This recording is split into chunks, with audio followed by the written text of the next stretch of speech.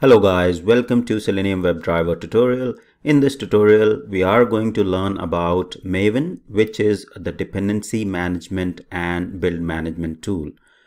Now, why do we need Maven in our Selenium automation? We'll also discuss about the advantages of using Maven and what exactly do we mean by the dependency management when we say, managing the dependencies in our project.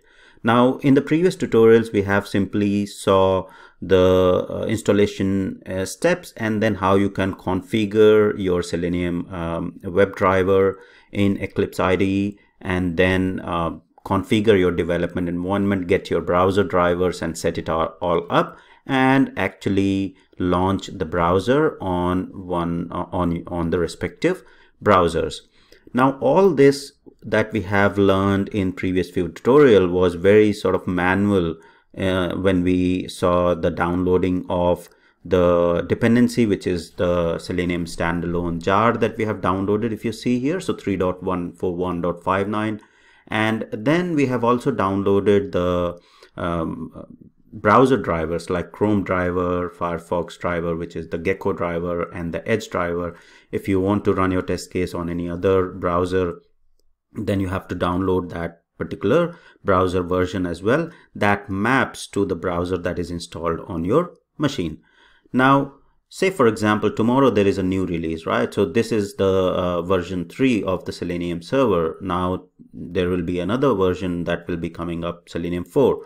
So what you have to do is you have to download Selenium server standalone 4 and then configure that in the Eclipse again.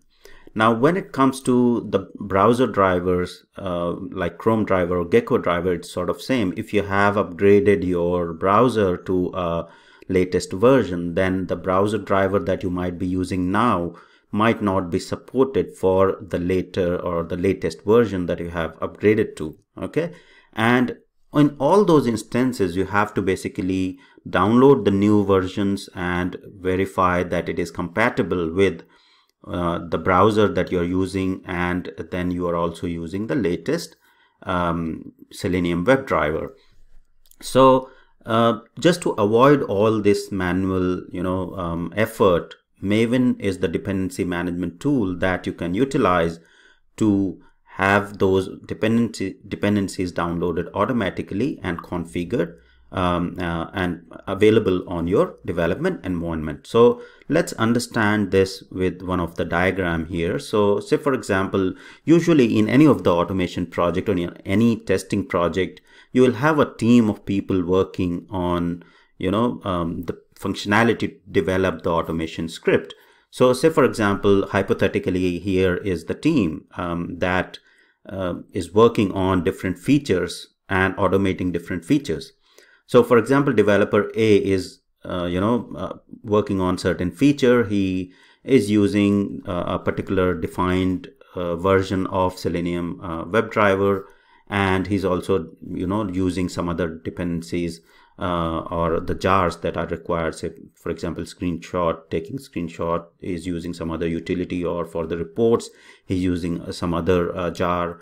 He's using another jar for the reading the files like Excel file, etc. So all those jars that he's importing, or the external jars, need to be of a specific version, and they need to be consistent across your whole team, right?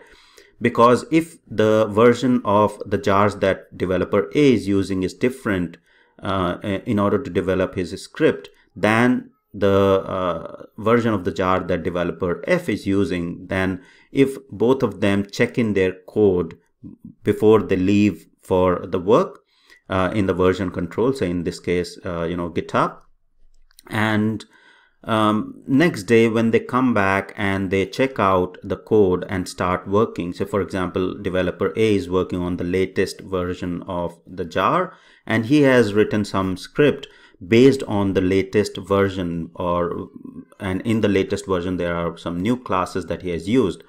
So the code that he has written with the latest version of the jar might not work with the older version because the other people who are working in team like F, E, D, C, and B, they haven't updated the latest version of the jar in their machines yet. So they have to go through the check-in codes of developer A and see what he has changed, and then if they'll figure out that yes, he has used the new jar, then everyone has to go in and download the new version of the jar or versions of the jar if he has updated multiple jars, and then they all have to rework on their development environment to set it up as per the latest version or the changes that have been made. So this happens very often if you're not using any dependency management tool, and that's where Maven comes in picture and will help you to manage these dependencies or any sort of jars that you're using, an external jar, to manage them automatically for all the users in your team. Now, same thing is true for the your browser drivers as well, right? So for example, today you are using the browser driver of version 2. something, and then tomorrow there is a new browser driver available for Chrome.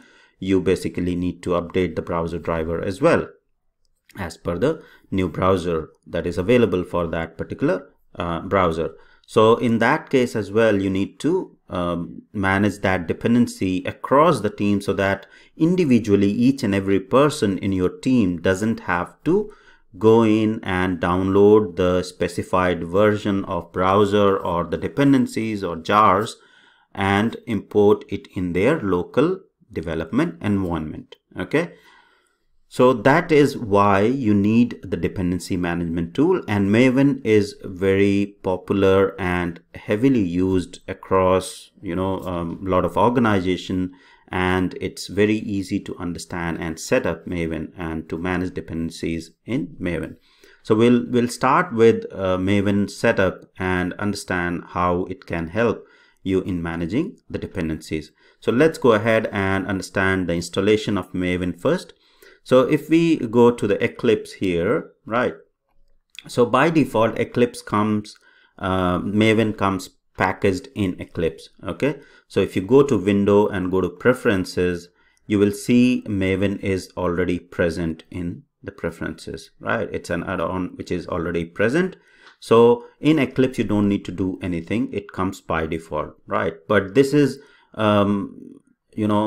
available only within Eclipse. If you are, trying to run your code through Eclipse, it's fine. It will be fine. You can create a Maven project in Eclipse and you can run, Maven within Eclipse. But when it comes to, like the build tool, because Maven is also a build tool, it's a dependency management and a build tool. So it can manage dependency and build as well. So if you are doing a build through command line or using Maven as a build tool, then you have to get it installed on your local machine. Okay. So to install Maven, we simply will Google Maven installable, and it's nothing. You just have to download Maven and set up. So just simply type download Maven and download the zip file. So I'll simply pick up this binary zip archive file. So simply click on that and save it on your machine. So in order to set it up, you simply have to download it, unzip it in the specified location, and then you have to set up the environment variable or the path. Okay. So once it is downloaded, let's open the download page, and I'll copy this file and put it into my C drive here. So I'll just create a folder with the name Maven, so I know where exactly this is placed. So let me create a folder Maven and just put the file here and unzip the contents here.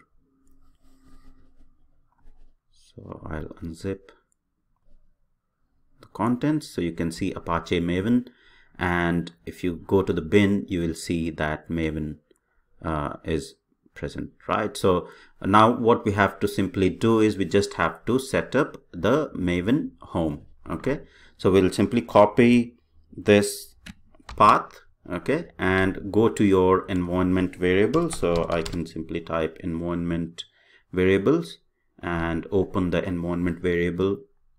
You can simply do that, or if you want to navigate through your PC, so just right click on the PC, click on properties, right, and go to advanced system properties, and you can click on environment variable. Here you'll get to the same window. Okay, so below system variable, what, like we have set up the Java home, we'll say Maven home and set up that variable. Okay, so we'll simply click new variable and just say mvn underscore home. Okay, and paste the value or the location of the Maven directory.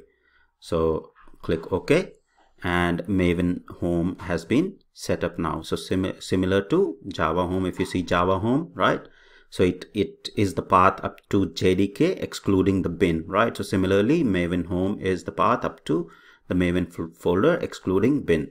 Now we'll go to the path variable as well. So simply go to the path variable and open it.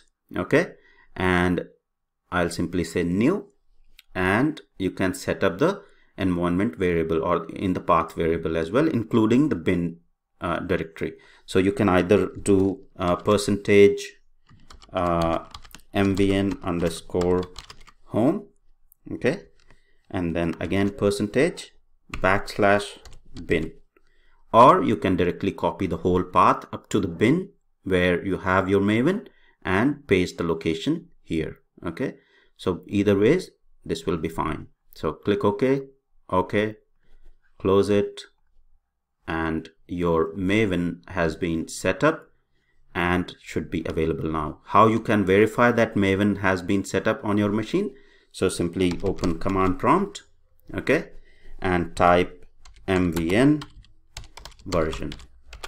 Okay, and now it should give you the version or the Apache Maven version that is available on your machine.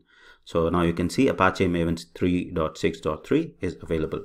So now we have understood why we are using Maven as part of this tutorial series, why it is required. We'll be using Maven to manage the dependencies, and then in future tutorials we'll also use it to do the build management and use it when we are doing the Jenkins build and all in the advanced tutorial.